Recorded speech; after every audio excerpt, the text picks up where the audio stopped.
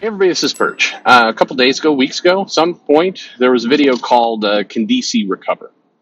So I got a mail from a viewer here. This is a really, really short mail. It says, Hey Perch, I enjoyed the way you thought through the question of DC can recover and regain its past glory. I suspect your answer is probably going to be the same, but can you do the same assessment of Marvel?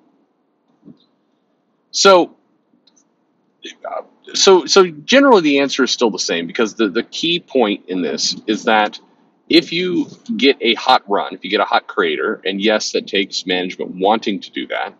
One of the biggest factors, at DC, which some people pointed out, one of the creator pointed out, which I won't name by name, but is there, is that if you're making changes, and they're making vast changes every 4 months, and the management and kind of the direction, all that kind of stuff, if that's what you're doing, then your odds of facilitating a creative environment or a product that people can really rally behind is close to zero, regardless of who's there. You could take the absolute just legends of comics editorial, whatever your feelings were on Jim Shooter.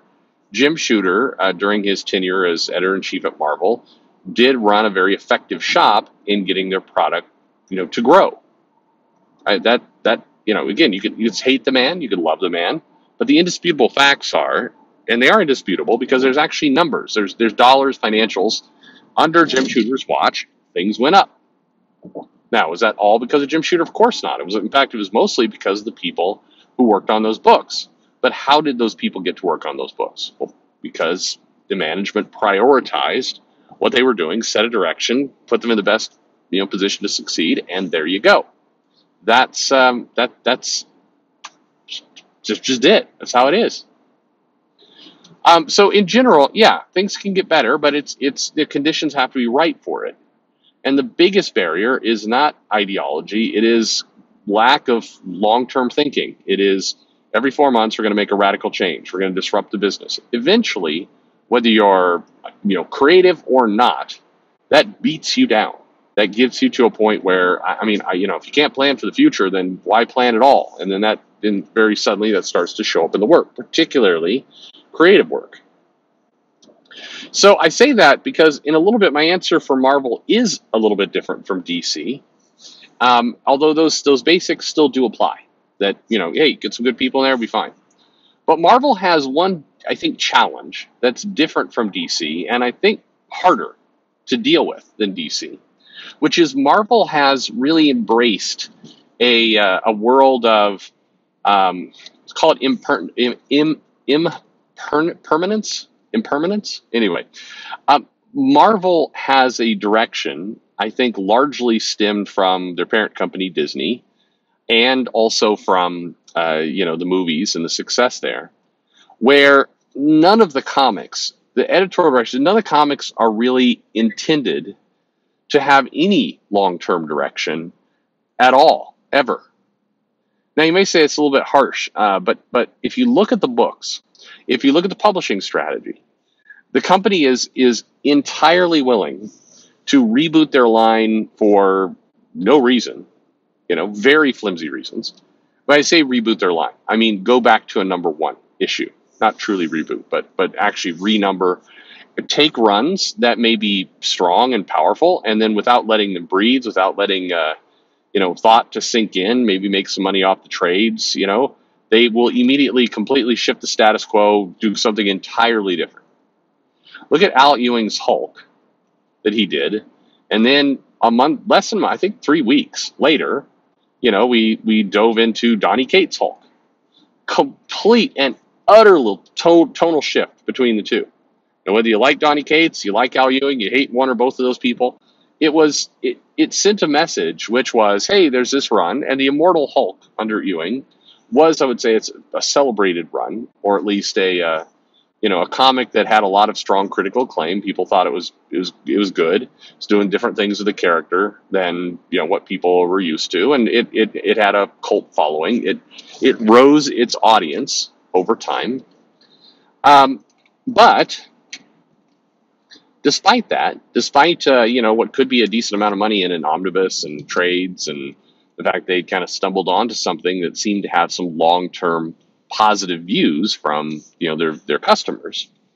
They said, well, the run has come to an end, so we're slamming out another comic. 3 weeks later, we're going to have Donny Cates. Donny Cates is going to come in and do the whole Starship Hulk thing with the Bruce Banner driving him, kind of with the middle construct and everything else. Completely different than the body horror type approach that Ewing was doing. Now, there's nothing wrong with changing direction, giving somebody something new. That's not bad. It's the speed and complete, throw it away one day, pick it up the next kind of behavior that Marvel has a lot of. Right now, and maybe this is just hope talking, the Krakoa era of X-Men was a massive status quo, not just for the X-Men, the entire Marvel Universe and everything.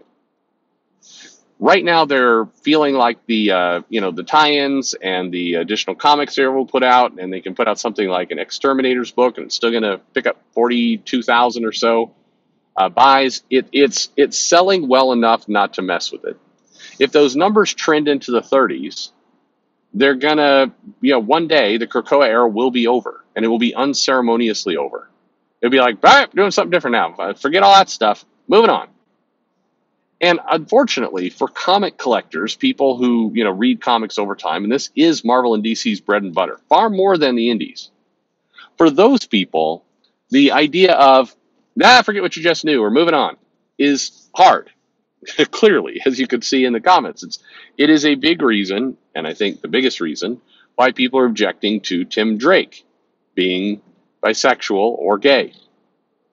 They're doing that because they were, they had many, many years of a different status quo, and then it changed. And it gets, I think the distraction people get into is like, well, they're angry because they're bigots. They're angry because he's gay.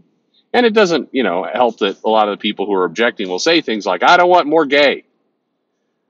But what's really going on for a lot of people under the surface is, hey, you changed this thing in a very fundamental way that conflicts with what I've seen before. Bobby Drake had a girlfriend, had to fight to the death, and it was chased girls for a long time, was kind of immature. That's, to go, hey, that was just him kind of trying to, hide how he truly felt and everything else. Again, you could tell that story, and you can ultimately win people over. And definitely there's less people irritated today about Bobby Drake being gay than there was a couple of years ago. But all the same, collectors like this kind of long-term, continuity. And if you're Marvel, you're sending a lot of signals right now that it doesn't matter. Does this run suck? Don't worry. That person will go off of it. We're going to reboot it. New number one. Miles Morales just ended by Saladin Ahmed. I was struck by one thing, very small thing. They made a big deal, meaning Marvel and Saladin, about changing Miles' costume. Now, I thought the new costume was awful, and several of the people who drew it it looked absurd. It looked like, Mushmouth from Fat Albert? Whatever. I thought it was a terrible costume design. But still, they went through the effort of doing it, in part because they were trying to separate Miles from Peter Parker and give him his own identity, and I think that's certainly a worthy task. But Saladin finishes his comic run. He just ended it. And the last page of the comic is stay tuned for Miles Morales #1. Miles Morales Spider-Man #1 coming in December. So, at least they're going to wait 2 months before they vomit out another #1. But the thing that struck me is what's on the cover? His old costume, the black and red one, i.e. the one you see in the movies. And this is where a lot of this is coming from.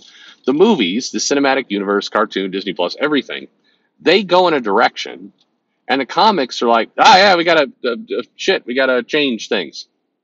Marvel was clearly happy trolling the fans, and I do think it was trolling them, with big, bulky, angry She-Hulk. Ugly She-Hulk, as they said. And then Marvel's like, hey, we're doing a She-Hulk show. And I said video, by the way, there's a video of me saying this, and there's comments that is another one of those, I told you so. But I said in the video that I guarantee you this She-Hulk show is not going to feature ugly Rage Hulk. It's going to feature the John Byrne, Dan Slott, Charles Soule She-Hulk. That's the She-Hulk it's going to portray.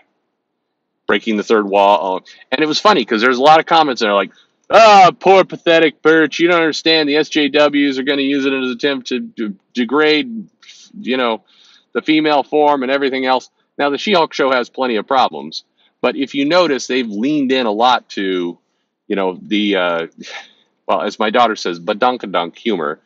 There a lot of that show is about her appearance, body, and all that kind of stuff, and yes, feminist stuff too. But it is, of course, they were going to do that, and I think the comics have kind of resigned themselves to the fact of, well, the movie guys will decide something, and then we'll just have to change everything around. So who really cares? It doesn't matter. For Marvel to succeed, for Marvel to get dramatically better, per your question, they're going to have to figure out an answer for that. Something better than what they're currently doing. They're going to have to figure out how to deal with it, because right now they're failing in that regard. When you send a message to your customers, to your fans, that nothing really matters, then that's a tough one to overcome. Anyway, thanks for the question. Let me know if you agree with my thoughts in the comments below, and thanks for listening.